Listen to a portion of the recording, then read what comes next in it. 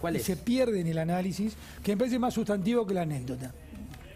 Cuando los diputados de la izquierda previsiblemente juraban por que el Fondo Monetario Internacional no entre a la Argentina y el repudio a los organismos multilaterales, el bloque del Frente de Todos se ponía de pie y los aplaudía.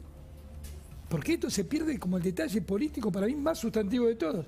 Yo digo, ¿de qué se van a disfrazar la semana que viene o dentro de 2 semanas cuando el ministro Guzmán diga, mira, acá está el acuerdo con el Fondo Monetario? Yo digo, es interesante si conseguís el video. Lo vamos a buscar el detrás de escena. Impresionante. No vimos, pero para Hernán, lo que pasa es que estos tipos no se dan cuenta que estaban en un lugar serio. Creían que era un brindis y cada vez que alguien brinde los demás decían, me hace acordar a cuando la Argentina aplaudió de pie el default de Rodríguez Sá, ¿viste? Sí, inolvidable, inolvidable. Esto es una teoría que yo tengo respecto de buena parte de lo que pasa en el kirchnerismo, ¿no?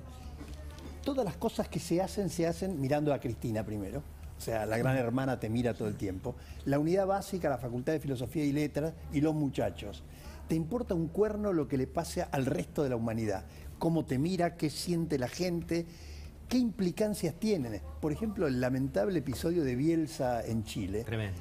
Que nos crea un problema de aquello. Se hizo sin ninguna duda mirando a la unidad básica o a que Cristina te aplauda. Por lo tanto, el kirchnerismo cada vez se va alejando más de la sociedad. Igual que María Antonia Gallar jurando por la marihuana, en un país donde tenemos los dramas que hemos tenido en términos pero además de Eduardo, del punto de vista de la ética y la responsabilidad. Claro. Los aleja del mismo gobierno del cual forman parte. Insisto, consigamos el video, cuando juran contra el fondo, se para el legislador del Frente de Todos y los aplauden de pie.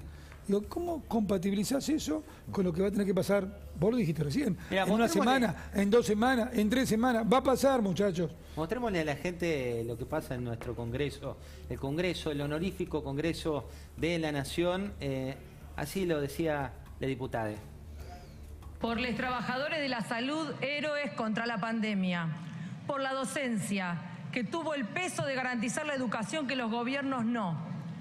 Por los jubilados, que son las víctimas de todos los ajustes, por la absolución de Aracaki y Ruiz, a 100 años de las huelgas patagónicas, contra el pacto con el FMI y por el gobierno de los trabajadores en Argentina y en todo el mundo, sí, juro. Una de las juras, pero hubo más, les comparto una más, solamente para que se vayan a dormir con una sonrisa, si querés llevártelo por el lado del humor, mirá. Por la patria justa, libre y soberana que soñaron nuestros compañeros detenidos y desaparecidos. Por mi pueblo entrerriano y por un Estado que cuide y acompañe y no que castigue y criminalice a los usuarios. No más presos por plantar, sí, juro. La conozco muy bien. A ver, Eduardo. Fue presidente de la Comisión de Salud cuando yo era diputado y tuve con ella una discusión enorme porque ella estaba con la bandera de la soberanía sanitaria. Entonces yo le contaba que muchos de nosotros, yo soy asmático, vivimos gracias a los remedios ingleses que son buenísimos para este tema, y ella decía, encontraremos una solución, pero tenemos que ponerle un freno a la intromisión de la medicina internacional en la vida de los argentinos.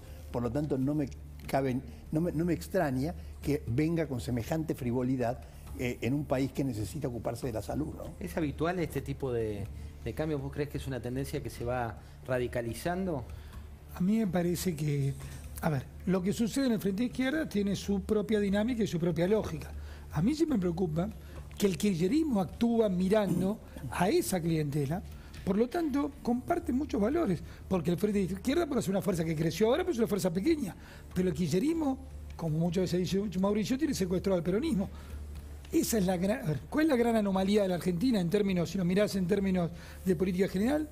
¿Existen partidos antisistema en el mundo? Sí, claro. Podemos en España es un partido antisistema. En cada lugar del mundo se desarrollan partidos antisistema. Lo que pasa es que los tenés en el 12, 15% de los votos. La anomalía de la situación argentina, que a veces también condiciona el nivel de confianza que el mundo tiene en nosotros, es que acá tenés un kirchnerismo duro del 20-22% de los votos, pero además construye y tiene hegemonizada a una fuerza como es el peronismo. Mientras nosotros... ¿No puede pasar lo mismo con evolución y el radicalismo?